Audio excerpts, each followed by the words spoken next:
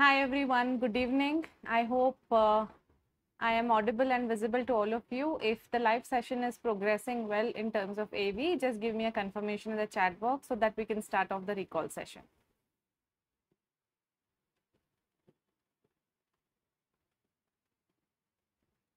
AV, just give me a confirmation in the chat box. Yeah, so I think so far all okay from my end. Hello Atul, thank you for the confirmation, and I hope all of you did your exams well and the stressful day of your life is all done. So now I think you all should just relax and just listen out to the questions and recalls if you are interested, just to have an understanding of how you probably have performed in your exams. And again, take this as a point for your NEET PG exams as well, so that this will help you give your NEET PG exam in a more better way, and you can prepare yourself in the areas that you probably have gone wrong, or maybe you've done mistakes at silly things. So these sessions basically will help you understand that probably what are the right things you've done and what are the wrong things you've done. Yes. So with this, just a quick disclaimer that this is all recall based, and we do not know the actual language of the questions. We do not know what were the actual options, but whatever has been recalled by students, we try and put up that questions in front of you, and it would be much appreciated if you all can give your inputs in the chat box while we are discussing the question, so that we get more realistically an idea of what was the actual language and what was the actual option, so that we can put up the final version of questions with the options on the app for all of you to refer back to at a later point of time. Great. So let's start the questions. So we have a question where there was a question: which of the following signs is not typically seen in allergic rhinitis? So the question was not typically seen. So you're supposed to answer which of the following sign is not seen in allergic rhinitis. A very simple question. So it was allergic Scheiner's, allergic salute, that was Otto Warburg folds and Dennis Morgan lines. So I think if you know the answer, quickly type it in the chat box so that we can move to the next question very quickly. What did you all guys mark? Yes, I'm waiting for your answers in the chat box, because a very simple question. Allergic rhinitis is again a very simple chapter, and of course we've already learned multiple signs of allergy, where we see that there are dark circles around the eyes, which we call it as allergic Scheiner's. There are small folds below the eyelid or the lower eyelid crease, which is called as the Denny-Morgan line. And then we have this patient who has constantly rubbing the nose, that we call it as allergic salute. But Otto Warburg folds are seen in patients with depression. So they are basically triangular folds near the medial canthus, and this triangular fold is usually indicative of patients who have depression. So this thing that you see, dark lines, are called as allergic Scheiner's. These folds are called as Denny-Morgan folds. This is your allergic salute. And of course, this triangular fold that you see near the medial canthus is suggestive to you of the depression, and that is something that was your accept answer, where we mark that Otto Warburg lines or Otto Warburg folds are suggestive to you of depression and not of allergy. That was a basic question.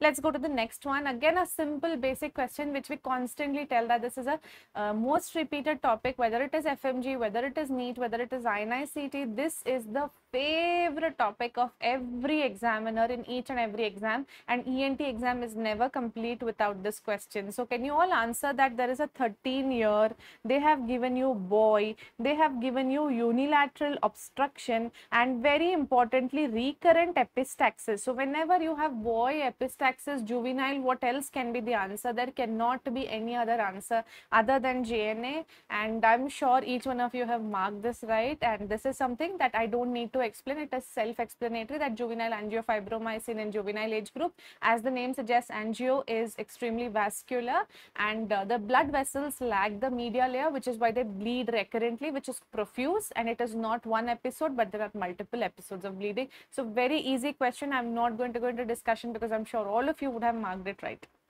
Okay, the next question: which of the following interventions should not be done in an 8-year-old child with bilateral sensory neural hearing loss? So they're asking you a question, what should not be done? So they're telling you the patient is having bilateral SNHL. They didn't mention to you it's mild, moderate, severe, whatever. So they're telling if there is a child who has SNHL, what should you not do? Should you give a preferential sitting in the classroom, adenoidectomy with Grome, hearing aid or cochlear implant? So can you all tell me what is the answer? Should not be done. So which is the accept answer or which is a false statement over here? Very good, Tamanna, Snehal, Devrat Dikshit, absolutely right. The correct answer over here is going to be adenoidectomy with Grome. Now let me explain this question to you. So the question is talking to you with bilateral SNHL. So if there is a child who is having bilateral sensory neural hearing loss, if the child falls in moderate or moderately severe category, or sometimes even profound, we always start by giving the child hearing aid, because if the child can perceive the sound, that's when the child will be able to speak. But here they have given you an 8-year-old child, which means that this is not a congenital hearing loss, could have been an acquired hearing loss. So they have not mentioned to you the severity. So first and foremost, is hearing aid one of the solutions for the problem, which is SNHL? Yes. Now if there is a child who has SNHL, mild, moderate, severe, whatever, should he be sitting in the front rows of the classroom? Yes. So preferential sitting in the classroom where he is given front rows? Yes. Why are we giving preferential sitting? It's not just for the patient to hear well, but also because they have this ability to read the lips and understand the articulation of the lips to understand the words, and then that helps them understand or grasp the subject a little bit more better. Now if there is a bilateral SNHL which is profound, in this situation is when we use a cochlear implant. So is that a solution for bilateral SNHL? Yes. When it is a profound, severe to profound SNHL, we will use a cochlear implant. So all of them are options except B, because in children with who require adenoidectomy and Grome, those are the children who will have conductive hearing loss. They will have serious otitis media. So you don't need to do for SNHL Grome insertion. So that's the answer. Okay, next question.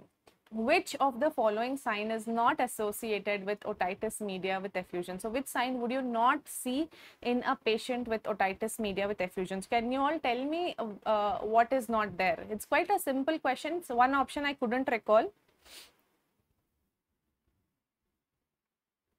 Thank you, Purna Subramaniam. I hope many students get benefited like you, because the ultimate aim of doing all of these classes and all of these sessions is to give all of you guys the maximum benefit of learning, so that you are able to achieve the dreams that you always wanted to.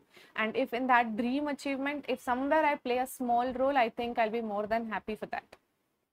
Yes, so here whenever we're talking about otitis media with effusion and what is not associated, we know that SOM is usually bilateral. So it is bilateral is a true statement. Do you get AD curve? No, you get a B type of a graph on tympanometry. So this is your wrong statement. And then mostly resolves on its own. Yes, it resolves on its own, which is why the initial therapy is wait and watch for spontaneous resolution.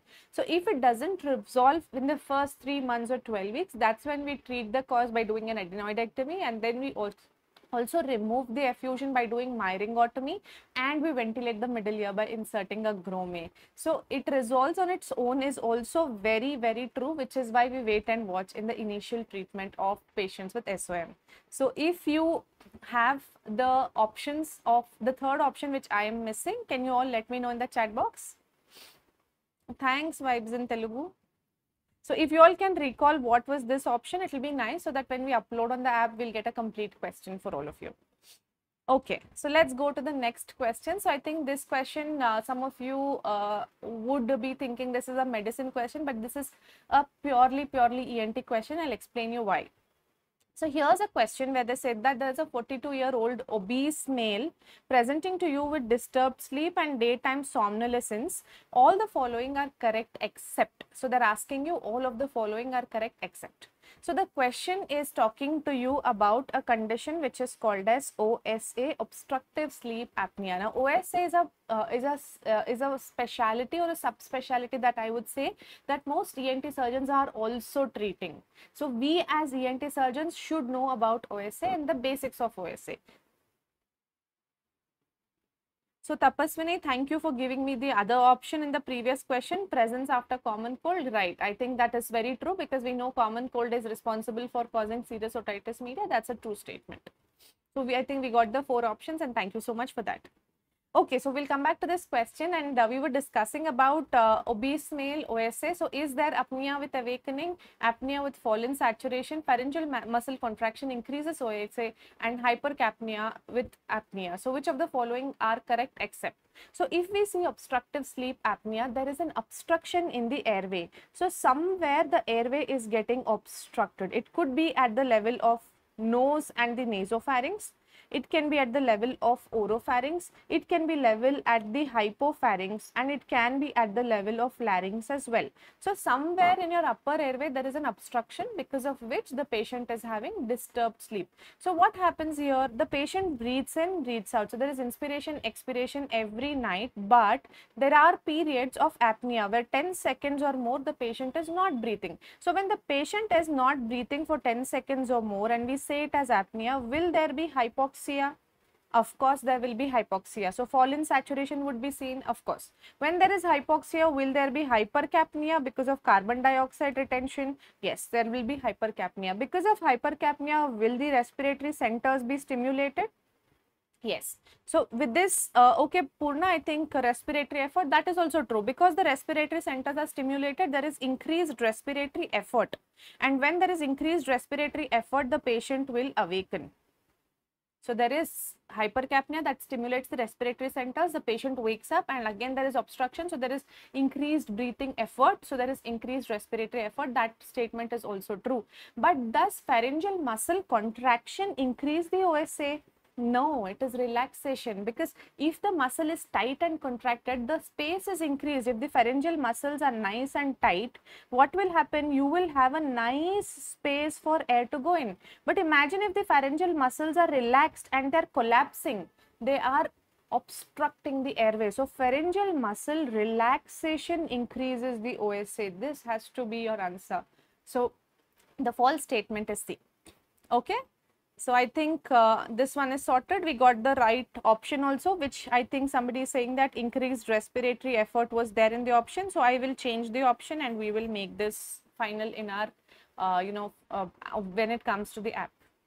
Okay, so the next question, structures passing between superior and middle constrictor of the pharynx. So I think this is also a very, very easy question. So we already know that between the base of skull and superior base of skull and the superior constrictor, we call this space as sinus of Morgagni. And what are the structures passing through it? It is remembered with the mnemonic letter, where L stands for levator villi palatini, A stands for auditory tube, T stands for tensor villi palatini, and A stands for ascending palatine artery.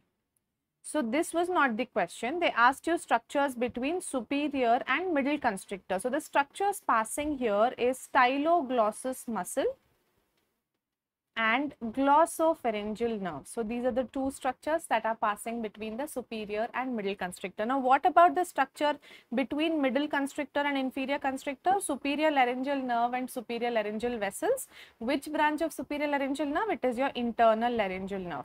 And below the inferior constrictor, what are the structures that pass? Recurrent laryngeal nerve and inferior laryngeal vessels. So I think everybody would be sure about this, that it is the styloglossus muscle and the glossopharyngeal nerve that was asked.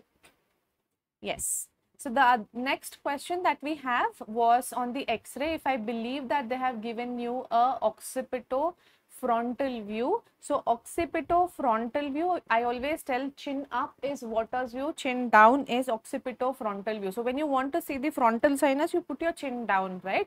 So occipitofrontal view was the question, and occipitofrontal view is also called as Caldwell's view.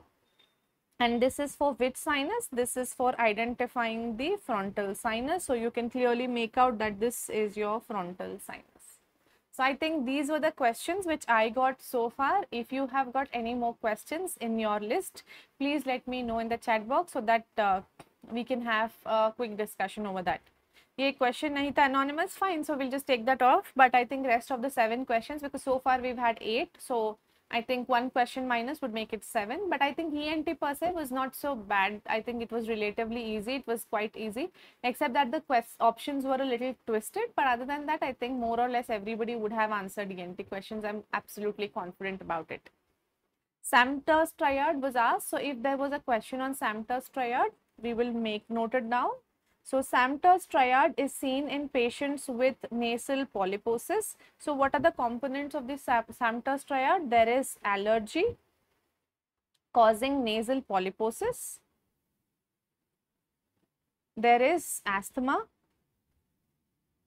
and there is aspirin sensitivity. They are sensitive to aspirin. So why did I write allergy causing nasal polyposis? Because in nasal polyps, we have a condition called as antrochoinal polyp. So Samter's triad is not a triad seen in antrochoinal polyp, it is seen in ethmoidal polyps, which is secondary to allergy. So here we see nasal polyposis, asthma, and they are sensitive to aspirin.